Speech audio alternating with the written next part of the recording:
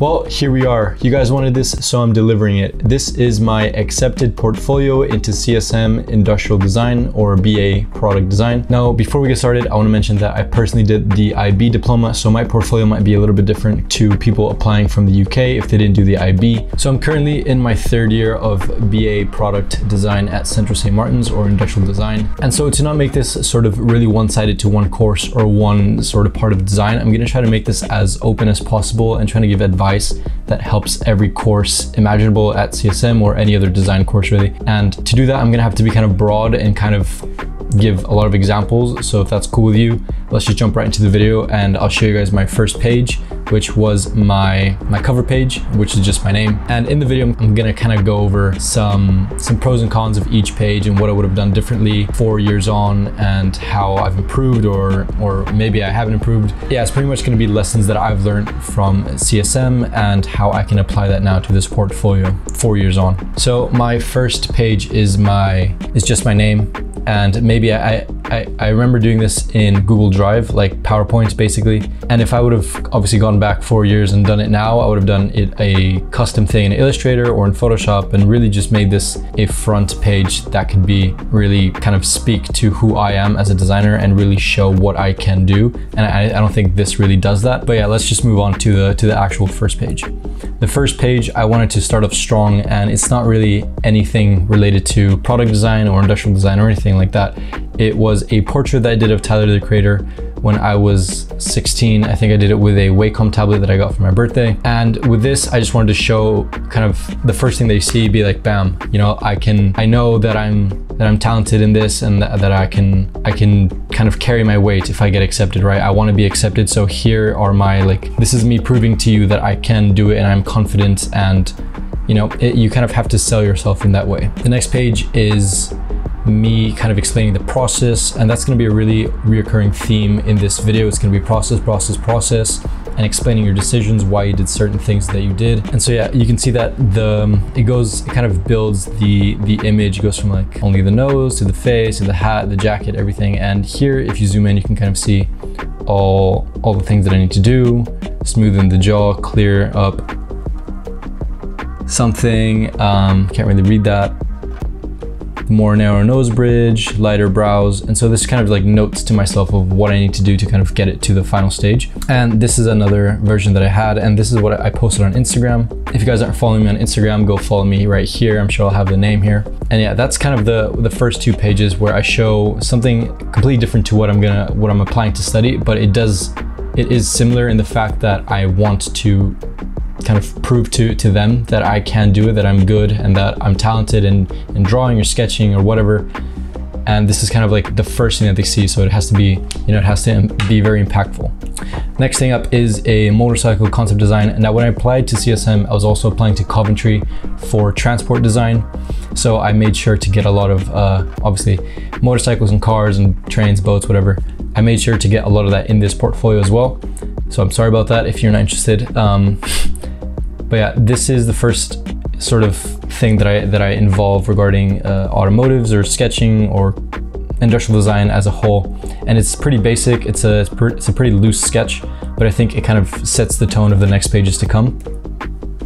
So this is a project where I did a complete motorcycle in Cinema 4D, where I kind of built it up. And this page is one of my favorite pages because it kind of has the from sketch to the outline of 3D, the complete kind of build and everything.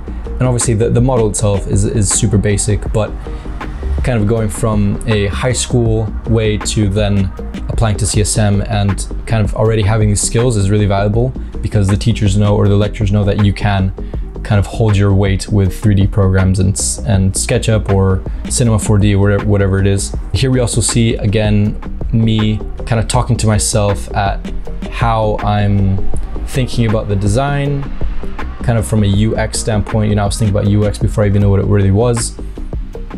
It does not make sense, right? I'm kind of trying to tell them the story that I know what I'm thinking about, and I'm thinking about the user experience here. And I'm also talking to myself in what I need to get done, the lights, the thing, and this is kind of what it could look like, again, with some fake branding here and some unfinished but almost finished things.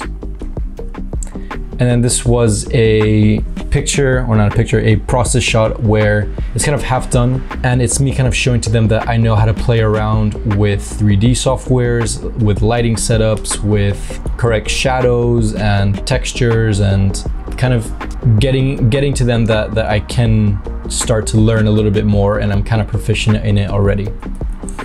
Now next up is kind of a different one. It was a piece that I didn't know if I should include or not, but I think in the end I'm glad I did, because it showed a tangible piece of design that not many people I think had.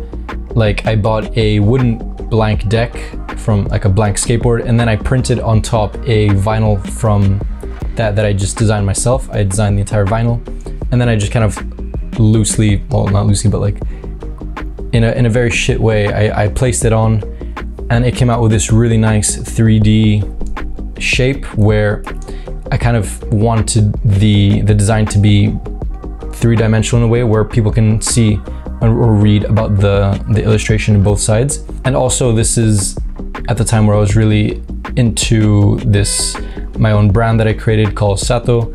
I'm actually wearing that right now. But so yeah, this was kind of a piece where you could look at it both ways, and I designed this in Illustrator, and I didn't have any concept pieces until the next few pages. I just wanted to kind of show what the design actually was. And so for the idea and the process behind this, I'm kind of explaining why I prefer the logo to be facing forwards or backwards, and I'm kind of explaining that I want it to be able to be seen from both ways, right? And I'm also playing around with different shapes here, and different texts, and different images and colors and shapes. And this is all very cosmetic, but it kind of shows them that you're thinking about the entire process, and who's going to be looking at the skateboard, and who's going to be riding it or whatever. And yeah, this was a very cool kind of project and different project to work on. I really enjoyed this one. Now, this is sort of a funny story, because when I was drawing these sketches, it was the night before I had to hand it in. And I realized that I had all of these illustrations and whatever, but I didn't have any industrial design sketches per se. I didn't have any of that kind of sketches that you usually see on Pinterest or whatever. And so what I did was I went on Pinterest, and I found a bunch of tools and products like an iron, a hairdryer, and a drill. And I just loosely did some sketches of them. And this is what obviously came out in the end. And I did it in Photoshop with my Wacom tablet as well. And so yeah, again, with obviously I sound like a broken record, but it's like you have to explain where the grip is and why downward, forward for accuracy, right? You have to be explaining to them that you are thinking about these things, and you're not just drawing a pretty picture, right? It has to have reasoning, and you need to be showing that you have full understanding of this product, of what you're doing, and like why a certain button is here and not there. Why is it more comfortable to do this or that? You have to actually be explaining these reasons. And this is a very similar thing. This is kind of two sketches of a stapler, kind of the old versus new concept. That is what I was kind of imagining, or designing a different way of creating a stapler. And this was really just for me to kind of show that I knew how to sketch some very basic shapes, and then kind of tried my luck here with this isometric one, but it didn't really work out. And here we are again with the explaining why things work the way they do, if it's too short, if it's too high, how the actual thing works. And then we get more into the automotive side and transport side, where here I'm just designing some pretty loose sketches of motorcycles and cars. I included this one again to kind of encapsulate all the transportation designs. I kind of had my name here, I remember, to kind of prove that this is my design for some reason. And then some other sketches, kind of like a snowmobile thing. And then some top view, a human, all of it to kind of show that I know how to play around with different perspectives and dimensions. And obviously some are better than others, like this wheel's pretty crappy. The next one is also not very industrial design focused, but it has kind of that same aspect where I show that I have control of the materials that I work with. Like in this case, I remember just doing all of these over the summer with a color pencil, with a single one, and then this one was with a ballpoint pen. This was with the tablet again, and then these are with mechanical pencils. And it's kind of just showing that I know kind of how to hold the pencil and actually do some things. And yeah, this is obviously very different to what I'm doing now, but it is good to kind of play around with different ways to draw and to design before you get into full UI or full product design or whatever, it is good to kind of include a little bit of everything. This was a menu concept where you had different pieces and you added on to the menu with a magnetic board. Didn't really take off. And again, I'm showing the explanations behind why everything works the way it does. Why did I go with this concept instead of this one? Or how would it be different if I had the different colors or different designs? And here I'm also explaining some different research and ideation. And I'm also thinking about it in a 3D way. So how would it look from the bottom? Now this piece took me a really long time, and it's one of my favorites that I've even till now, it's one of the favorites that I've done so far. And it's essentially a hotel where it has a bunch of different rooms, and kind of every room is a different personality or a different story. And I got this idea from an abandoned, or I think it's been torn down now, but it was this place called Kowloon City, and they had basically the biggest density of people in the world until it got torn down. And so I wanted to kind of encapsulate that with a little 3D isometric thing. I had a little obsession with isometric designs and concepts, especially the 3D ones. And so here I'm kind of showing just a bunch of research and just me talking about it. And good luck to anyone trying to read this. It's not really the best handwriting in the world, but it kind of works and it kind of shows them that I'm just kind of getting my ideas out into the world. And here we see the loose sketches of the place itself. And I remember, I think I did these after I actually created the piece. And you can see how, not how badly done, but how like loose these actually are. And that's because I personally don't work in this way, where I do research and then I do process and then I do this and that and this and that, and then I have a final thing. I don't really work like that. I kind of work backwards, just because I think of a problem and a solution rather than research and all of that. But I remember I had to do this for the IB, just for the grades and for the process, and they wanted to see it. And yeah, you just kind of have to do it sometimes, even though you don't really want to.